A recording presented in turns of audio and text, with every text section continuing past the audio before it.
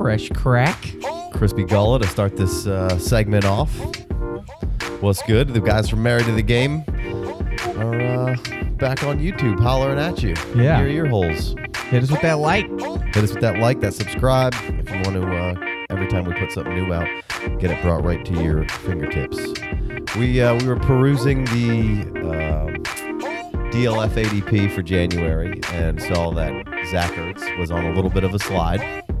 And we wanted to have a chat about it, figure it out, get to the bottom of it, see if it's warranted. Yeah. And I don't believe it is. Nah. Not especially when you look at where Kelsey is and what's happened over the course of the last 4 years. Kelsey's up in the, I think, 32? 33. 30. I got him at 34, yeah. So well, one of those three.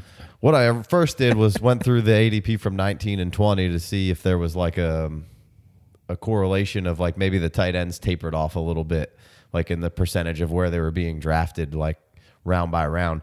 And it did a little bit, but nothing really of note, nothing to make Ertz slide to 63. It wasn't anything crazy like that. There's a little bit of a couple of things that slid down a little bit that maybe tight end tapered off a little bit.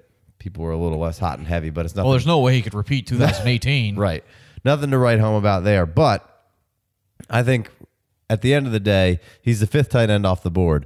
So you could potentially Andrews and Evan Ingram are in front of him, and then it's Kittle and Zach Ertz or Travis Kelce, sorry. And down with Kittle, of course. But I'm down with Kelce because he's always been super good, but the other guy who always just is right there, right around where Travis Kelce is Zach Ertz, at least since 2016. Right, he's averaging like a point less each year almost, like on average. And so for Kelsey's ADP to be half what Ertz is. And almost, Ertz is 29, turns 30 in November. Kelsey's 30, turns 31 in October. So they're about a year apart. If you wanted to, if I saw Kelsey's thing coming down because of age, I would be a little bit more like, okay, the community as a whole is thinking age is getting in there. But tight end's typically a position that stays pretty strong if they've been mostly healthy without any crazy injuries, which neither one of those guys have had too bad of injuries and they've been in and out a little bit here or there. But for the most part, Ertz started off a little shaky, but he's been pretty good. I mean, if you go back to 2016 and you look at the average of tight ends, you got Jordan Reed was number one with 14.1, played a small amount of games, though. Then it's Travis Kelce at 2, and Rudolph and Ertz tied for third with 13.1. Kelce had 13.9. If you move to 2017, you got Gronk at 17.5, Kelce at 15.6, and Ertz at 14.5 coming in the third position. If you move to 2018, you have Kelce at 18.4, Ertz at 17.5, Kittle at 16.2. If you move to 2019, Kelce at 15.9, Kittle at 15.9, Hooper at 14.8, and Ertz at 14.4. So pretty much every year since 2016, that's as far back as I went, Ertz is only 1 point behind in average behind Travis Kelce, which, a point over the year is okay. I could get why you establish Kelce up there and he's in the Chiefs offense and he has Mahomes. That's all awesome and well and good, but Ertz has done nothing but go out there and week in, week out, year in, year out, just garner my respect of saying this guy's a very good, trustworthy tight end that I'm down to plug in every single week, and I know he's normally not going to hurt me. Absolutely. He gives you an edge. I mean, the track record and stability, I don't understand why he slide. Like, let Ertz slide, in my opinion. I hope this turns into a Hootie song, right? Let Ertz slide. The sun comes out tomorrow, let Ertz slide. If he had a bad year last year, then that would make a little bit of sense. But my man had 128 targets, which was second most among tight ends behind Kelce. He had 88 catches, which was third most. And then the fourth most yards with 918, but he missed a game and was tied for fourth with 6 touchdowns. And it's like, well, that's a stellar year. He was 36th overall in tight end premium leagues, and that's with every position taken into account. He was the 36th best player. Mm-hmm. So in tight end premium, now the ADP we're looking at isn't tight end premium, but I'm just making a point.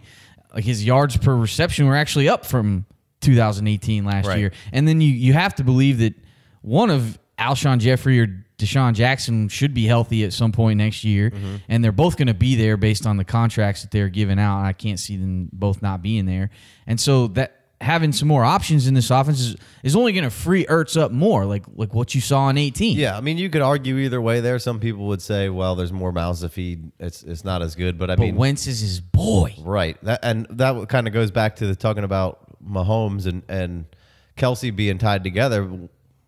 Maybe Ertz's contract is pretty much going to be there until at least 2021. Right. And Ertz and Wentz have the best relationship on and off the field as you could ever ask for. Like, of course, he's not going to repeat his record-breaking run of 2018 there, or whenever that was, 18. 2017. Yeah. But he's still great. Ertz is going to get him the ball. Now, Ertz isn't exactly the best run after the catch guy. Like, there's you could find a lot of stuff where Ertz just kind of gets what's there and goes down, but that's fine. Like, he's right there, route runner. Right, he's right there with Kelsey pretty much every step of the way, points wise. Obviously, you also have Dallas Goedert in the mix, but I don't think Goddard's coming in and they're going to bench Ertz because of what Goedert can do. Like, Goddard's a very good player, and if Ertz wasn't there, you would have to have absolutely loved Dallas Goedert.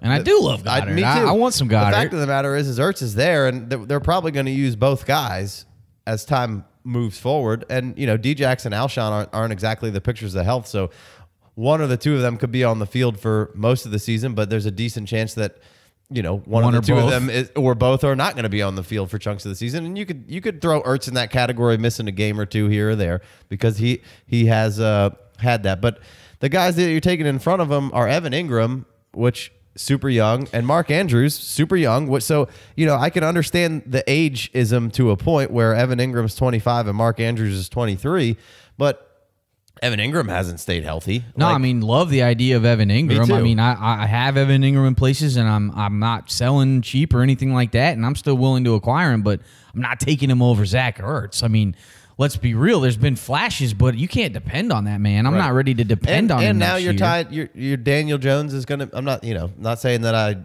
have any ill will towards Daniel Jones, or I don't think he's good. I don't know yet. Like, I need to see more before I can figure it out. And now you got the tight end who's tied to Daniel Jones, who I don't know if that's going to be his dude or not.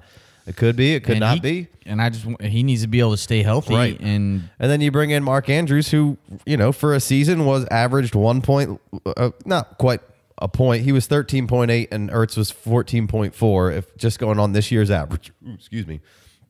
But that's 1 year on a really an awesome year by Andrews, especially in the offense that he was in. Like, he was getting the lion's share of the volume going around in that offense. And if they do add some pieces and Hollywood Brown matures, and I'm not 100% sure that the Lamar Jackson thing is going to be years and years of awesomeness in an offense. It very well could be, but there's also a chance that it could taper off within a year or two. I don't know. And again, I'm not trying to talk shit about Lamar Jackson either, but it's not proven year after year like Ertz is tied to Wentz on the Eagles on a very good team. Now, the Ravens are a great team, great organization.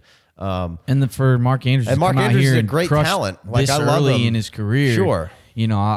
I'm very enamored with Mark Andrews, but that's the point, is that it was 1 year, and it's an offense that teams are going to have a whole offseason to figure out, and they're going to have to expand, and Lamar's going to have to become a better thrower of the football for this to continue working. Right. And I'm not saying it won't. I hope it does, but I definitely don't feel like it's stable as Wentz and Ertz. I agree 100%. And when you're in a startup, you're trying to win. I mean, I am. You want to win now, and what is... So when I get it, you're in a startup and you're looking at these ages when you're drafting these guys, so you're taking Ingram and Andrews above a guy, but like you said, you're in a startup, you're ready to win right now.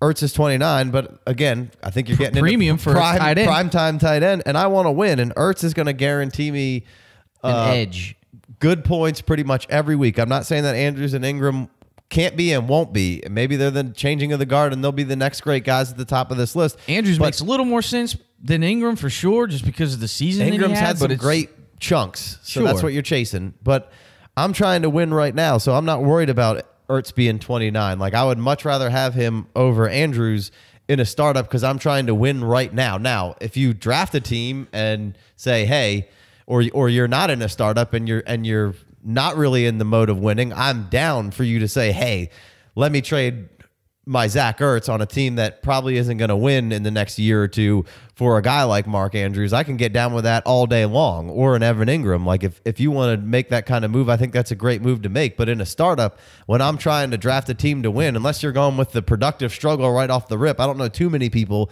who are drafting a team to be like, 3 years down the line, baby, I'm this gonna is compete. it. You know, especially if you're playing for any money. Like I want to put Ertz on my team and try to go win this championship in the next 2 years, tied to a guy who I know is going to deliver the ball most, when it's supposed to be, where it's supposed to be, how it's supposed to get there 9 times out of 10. And if all else fails, the guy who he's looking for that Wentz is looking for on the field is Ingram or is Ertz.